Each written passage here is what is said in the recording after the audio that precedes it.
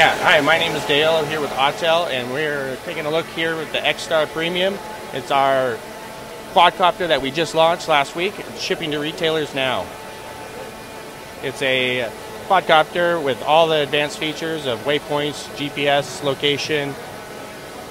It has a 4K camera on it, and we can shoot 4K, 1080p at 120 frames per second, or 720p at 240 frames per second if you want that ultra slow-mo video shot. How much does it run with the remote? We have two models. One is called the X-Star, and it's $699. Then we have the X-Star Premium, which comes with a longer range, a hard case, and a higher capacity SD card, and that runs $899. Okay. Is it USB somehow? So yeah, right now it's over USB to iOS or Android. Well, it looks pretty steady to me. Nice steady craft. Now, what happens if the power goes out? Will it come home? When the power gets low at 25%, it's going to go home. When the power gets down to 10%, it's going to auto land automatically. So it'll save your bird so you doesn't crash. This one is a $695 for UPS, GPS, and StarPoint. Well, that's a whole package right there. That includes the camera? It includes the camera. Wow. Good deal. Okay, thank you. Yep.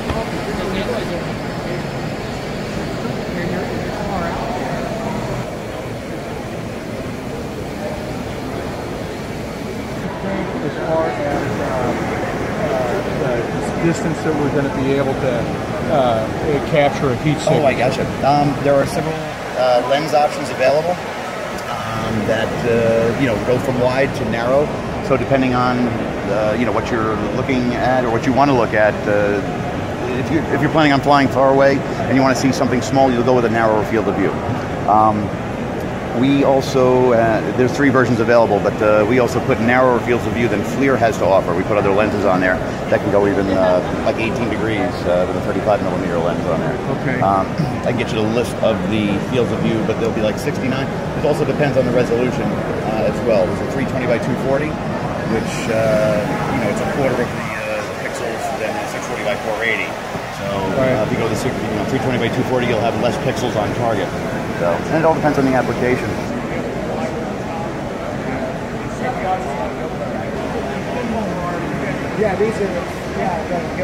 So what we've got here is we've got a parachute deployment for solo.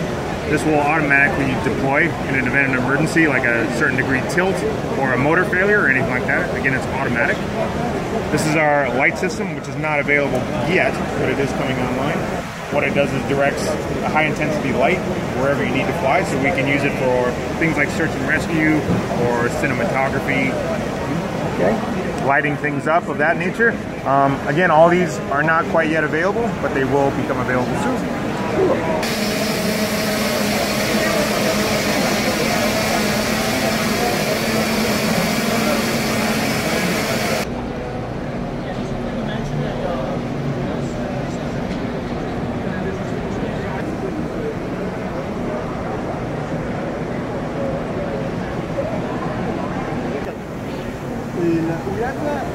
Because every fish is one boost.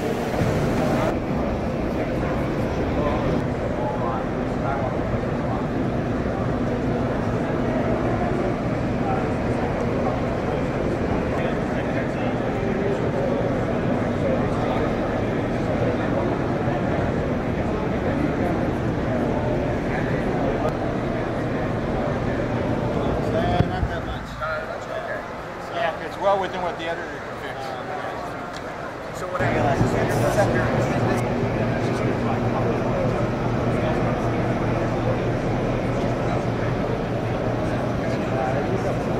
Hello, my name is Nishad and I'm from Vortec UAV and we're based out of New Zealand. And this is the New Zealand UAV Technology Pavilion at NAB 2016. What we've got here are thrust vectoring drones, and this is technology that's never been implemented on drones before.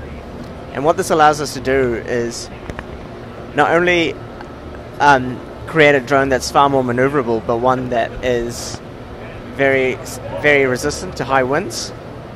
It allows us to stay perfectly level in high winds, so you never get props in your shot. It also allows us to move around while staying perfectly level.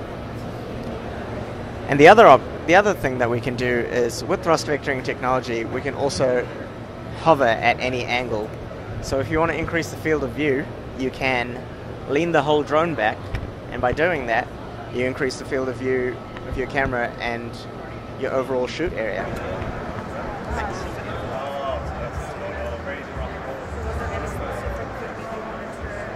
Okay, so we're Aeronavics. We're a New Zealand-based company, and we've been involved in the UAV drone industry for a really long time. In fact, one of the first companies to come to NAB and exhibit years ago. You could say we specialise in building very stable industrial and commercial frames, and this is an example of that. This is actually our smallest craft. It's called the NAB, and the whole idea with the NAB is that it gives you a really good flight time while doing industrial or commercial work. So you can see here that we have an interchangeable system here. I'm going to just have to put this down for a moment. Okay, so we're just changing out a surveying camera. We're using the A6000 Sony.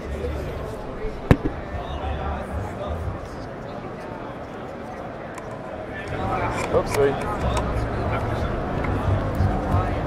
And so we've just changed that out for a MicroSense NDVI camera for doing agricultural scanning, for looking at the health of crops.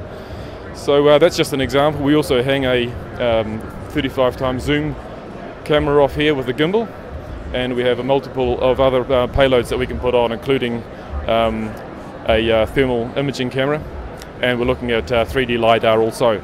So we're using, you can see here we've got using a 3-prop system. So we're getting, so that works really, really well for us. And one of the really nice features of the Aeronavics products is you'll see that we have a, we're using a parachute. And so this is a ballistic parachute, and so you've got like a half-a-second deploy time. So if you do get into trouble, all that expensive equipment and that drone is going to be protected. So yeah, that's pretty much it. We've got various other options. We've got retracting landing gear, and as opposed to fixed landing gear, just depending on whether or not you need to have that 360 surround view. And you'll also note that we are sporting LED lights for navigation for when you're at distance. So that seems to be working really well. The whole thing packs down into a travel case. The cap comes off. The arms are on latches and can be easily packed away for travel. Yeah, so that's pretty much it. Onboard power system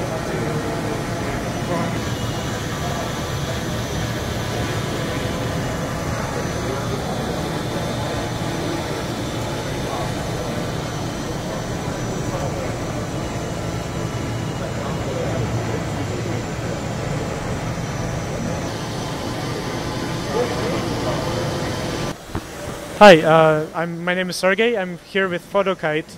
We're a Swiss company from Zurich, Switzerland, building tethered flying cameras. So we're a startup. We're pretty recent. This is our first product. This is the Kite Pro, and the idea here is it's basically like having a mast, like a 70-foot mast, in a box. So it ships like that. It's carry on into most airliners. That's actually how we travel with it usually. And what's pretty unique about it is it's a quadcopter, but it's flying with a tether, and it's always producing tension on this cable. So that's actually its GPS. It knows where it is because it can observe the forces on the tether, which makes it a very different solution from traditional drones, where you have to have some sort of outside radio traffic to figure out where you are, either GPS or... Is it possible to power the drone through the cable? Actually, that's exactly what you're seeing right now. So this thing, as it's flying right now, is powered, actually not even from a battery, which would be the usual case, but it's powered from the grid, from AC power. So this has been flying all day yesterday, it's flying all day today. And again, this is a live broadcast tool, so this is sending down 1080p uncompressed video. That's through the transmitter, it's not through the cable. Yeah, it's through a line of sight wireless. run? So the kit for live broadcast is a pretty specialized tool. We retail starting at $8,000 US, and then there are different options you can add on, like AC converter, additional batteries, spare parts, things like that. So this is our other product. This is called the Photokite Phi, which we actually we crowdfunded it on Indiegogo recently. So it's a much more portable version. So it actually fits into this tube. It's a collapsing design. I'll show you. So it goes up like that. Concept. Thank you. And then goes in there.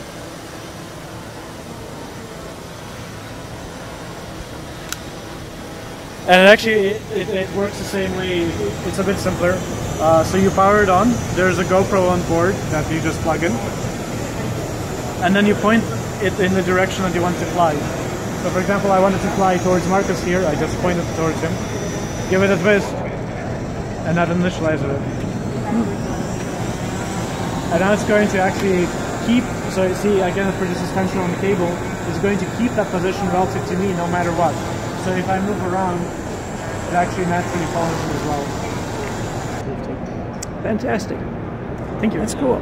Thank you. Thank you.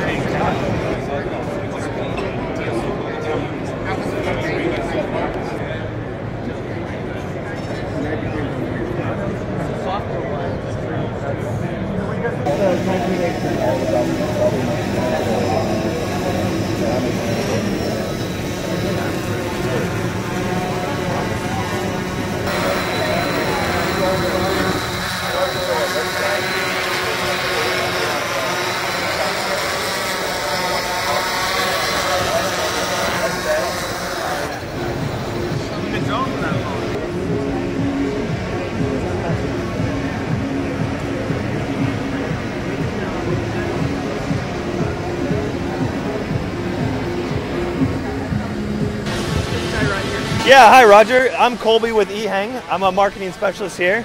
This, what you're seeing, is our Ghost Drone 2.0. This is the latest version of our Ghost Drone. What you're seeing is Tiago, he's flying it in avatar mode. If you notice, he's tilting the phone. If you can point the camera over here towards Tiago, he's tilting his phone to fly the drone. Very simple, very easy to use, no experience required. You just tilt the phone in whatever direction you want it to fly, and it will fly there. The Ghost Drone 2.0 comes with 2 different flight modes and also a follow me mode. The first flight mode is avatar mode, what he's using. We also have a waypoint mode, and you can set waypoints on a map interface that comes with our app, and the Ghost Drone will fly directly to those points.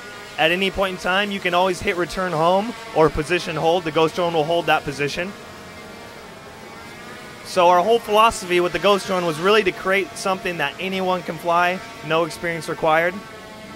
If you notice, there's a green light on the bottom of the Ghost Drone. That's our new 4K spherical camera. Shoots in 4K, 1080p or 720. You can start and stop video directly from the app.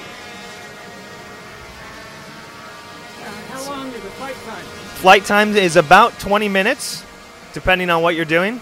Recharge time's about an hour, so you got a couple packs, you can stay flying pretty consistently. Does it have FPV on it?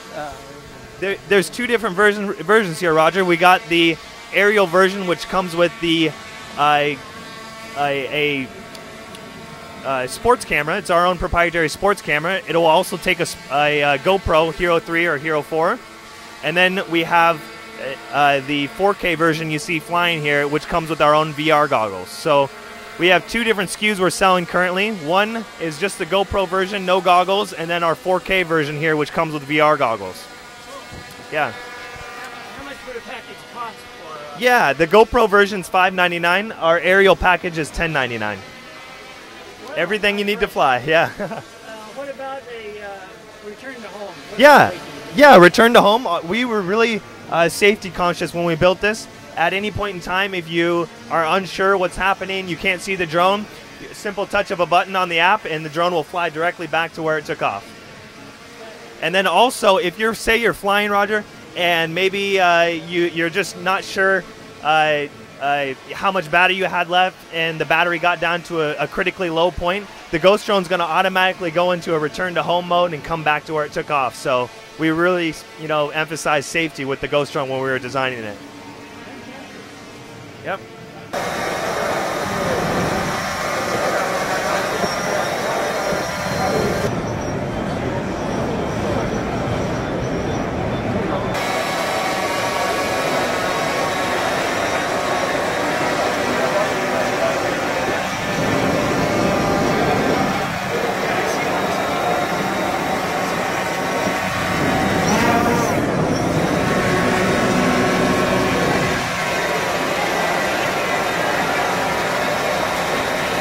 Yeah, this it's not looking that great. You got the netting. It's 2.8 and it's like equivalent to like 35 millimeter. Yeah, my advice is just read them out because it does have limitations.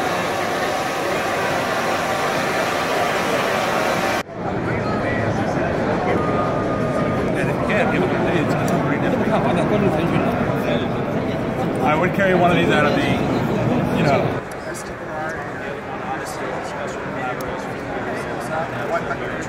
Start and stop.